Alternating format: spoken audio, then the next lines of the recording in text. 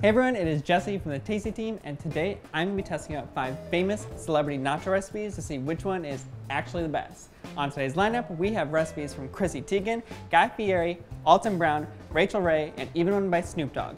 We measure out all the ingredients exactly as the recipe says to. We got 3 of our friends to taste them in a blind taste test. So, who has the best nacho recipe? Let's find out.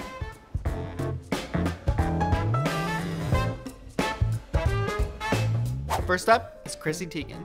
She starts by scattering thinly sliced shallots in a heat-proof baking dish and pouring oil over them so they're completely submerged.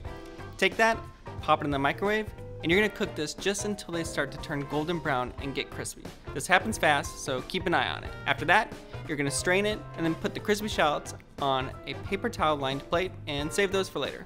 A little bit of salt. Next, you're gonna heat some oil in a skillet and you're gonna add onions and cook them until caramelized. This takes a while, but be patient.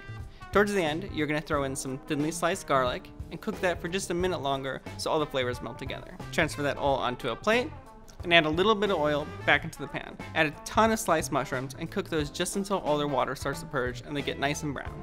To that, you're gonna add oregano, cayenne, chili powder, salt, and pepper and cook it for just a bit longer so all the flavors get nice and aromatic. Add the onions back, stir it all together, season it up with a little bit of salt and pepper, and take that and pour it right on top of some chips. Scatter those around, and add shredded pepper jack cheese, as well as shredded sharp white cheddar. Add some jalapenos, and pop that in the oven. Once that's out of the oven, garnish with a bit more jalapenos, some tomatoes, scallions, and the crispy shallots you made. And there you have it, Chrissy Teigen's vegetarian nachos. Ooh-wee. All right, let's check this out here. Okay, I'm a big fan of nachos, so these better be good. So I'm seeing mushrooms, which I'm not super jazzed about. Looks promising. It smells like an omelet.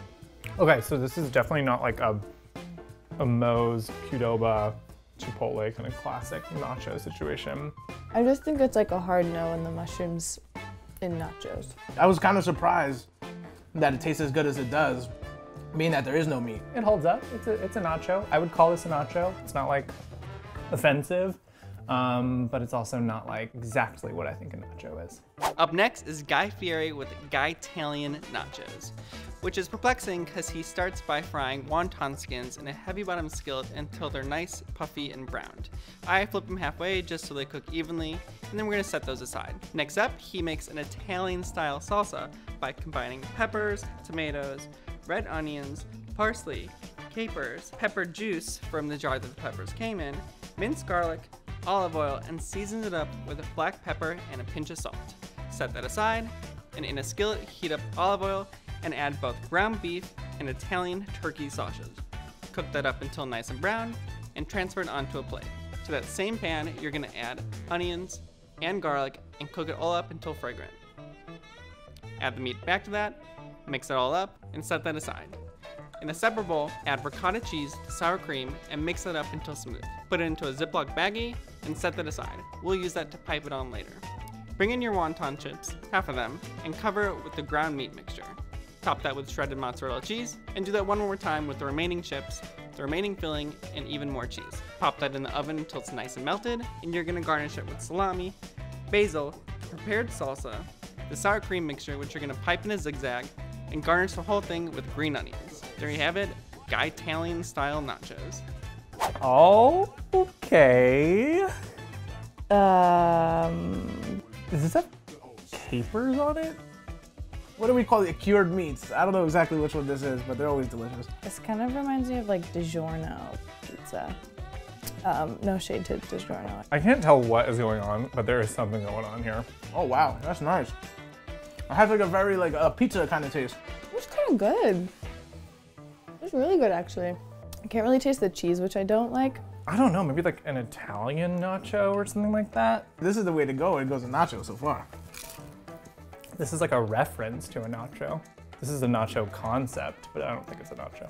Up next is Alton Brown, and as usual, he has a crazy hack to make him just perfect. You take crumpled up tinfoil, put them on all 4 sides of a tray, and then you put a layer of chips down. Top each chip with 1 piece of jalapeno, some red onions, and sprinkle both cheddar cheese and Oaxaca cheese on top of each one, so every bite has the perfect ratio of ingredients.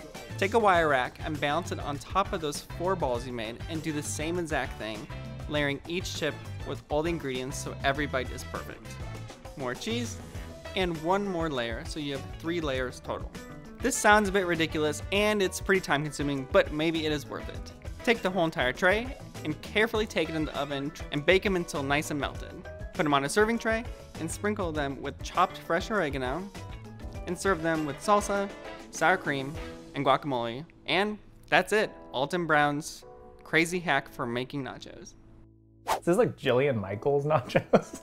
Uh-oh. Right off the bat, looks like it's gonna be a little spicier than the last ones. We got a little jalapeno hanging right there on the top. It's so sparse. There's so few ingredients on top of the actual chip. This is more like chips and dip rather than nachos.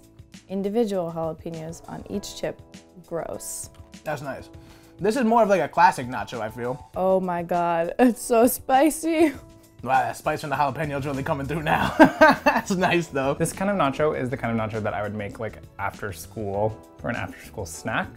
Sour cream really helps cool down that jalapeno. If I ordered this at a restaurant, I would be disappointed because I could go to the store and get some Tostitos. I do like how each one of them is like already like pre-constructed in a way, and then you get to choose whatever toppings that you want on the side. I feel like it would definitely take a little bit of extra effort, but all in all, it's definitely worth it. Next up is Rachel Ray. She starts by making a homemade pico by combining tomatoes, jalapeno, white onions, chopped cilantro, and a bit of salt in a small bowl just so it's all evenly combined. Set that aside and heat olive oil in a skillet. Add garlic, onions, jalapeno, and cook that up until fragrant.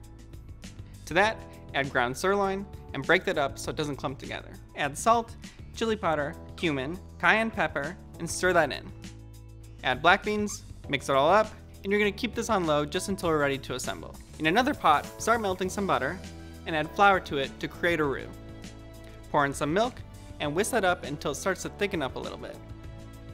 Add shredded pepper jack cheese, stir that in until it's nice and creamy, and take that cheese and pour it right over a layer of 2 different colored chips. Top it with the meat mixture, the homemade pico, sour cream, scallions, black olives, pimentos, slices of fresh avocado, and a bit of hot sauce, and Rachel Ray's nachos are done.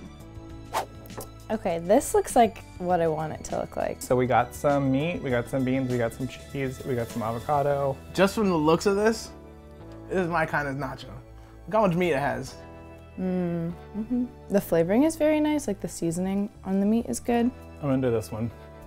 I like this one. The only thing that's a little weird is the cheese. I'm not sure if it's like actual cheese or if it's like melted queso or something like that, but I think the beans really does it. It gives like that Mexican touch. This is the most like traditional nacho so far. I feel like it's even though it is heavily packed, and I kind of like that. I feel like it's overly packed in the way where it's just kind of super sloppy. this has layers of flavor. This has all the elements of what I think a nacho has. I love black beans, so it has black beans. So that's a plus for me. But taste is on the money. Last but not least is Snoop Dogg. He starts by heating some oil and adding ground beef to a pan, seasoning it up with chili powder, cumin, garlic powder, onion powder, salt, and pepper, and cooking that all up until it's nice and browned. Using a slotted spoon, transfer that out just so you don't have a ton of oil left over. Take that mixture and scatter it on top of chips that are on an aluminum foil lined baking tray. Top with corn, black beans, sliced jalapeno, and both Monterey Jack cheese and cheddar cheese. Pop it in the oven so it gets nice and melty, and while that's happening, smash 2 avocados with the juice of 1 lime and season up with salt and pepper. Bring back your nachos, top it with the smashed avocado, as well as sour cream, diced tomatoes, chopped fresh cilantro, and sliced scallions. And that's it, Snoop Dogg's suited and booted loaded nachos. Got some corn. I love corn. Like if I did a Google search of nachos, I feel like this is the most accurate so far. I don't love corn in my nachos. Got a real good punch of lemon in this one, or lime. It's something acidic, something that really just jumped out at me. There's not really a lot of flavor. I will say there is a lot of guacamole. When it's on a nacho and it covers everything, then it becomes like a guacamole chip, basically. I don't know what herb that is, probably like cilantro or something. Something very, very fresh, very nice. That adds a pretty nice element to these nachos. It's just like plain beans, plain corn, cheese, chips, ground beef. I'm a little unimpressed with this one. They got all the elements that I would want, plus that extra surprise with the corn. Yeah, I do enjoy it. Maybe a little too much guac for my taste. So out of the 5 nachos that I ate, number 4 is my favorite because it's the most traditional nacho plate. It has all the elements I want. It has a good level of spice. I feel like a lot of them were missing something and I had everything that I wanted. Rachel Ray. Really? That's surprising. Okay, Rachel, I see you. All right. Out of the 5 that I tried, I think the one that I like the best is number 4. It accomplishes the assignment. It's a nacho, it has all of the elements, they're all evenly distributed. I like that one the best. Rachel Ray. 30-minute meals, my girl. I'm proud of that. I'm proud of that. You know, I grew up watching her, love her empire, and yeah, I'm proud to say that I'm a Rachel Ray stan. Out of the 5 nachos that I had, I might disappoint the people, but I think I'm gonna go with the unorthodox nachos. Number 2. They were completely different when it comes to any other nachos that I've tasted, and I really like that. Really reminiscent of like pizza, had like an Italian flavor, and it was really like a cool spin to nachos I haven't tried before. Guy Fieri. I picked Guy's nachos, bro. And he calls them Guy Italian nachos. Guy Italian nachos. Dude, that's, the name is on the money just like the nachos were. Guy Italian nachos for the win. So there you have it. Rachel Ray has the best nachos recipe. So which recipe should we test next? Let us know in the comments.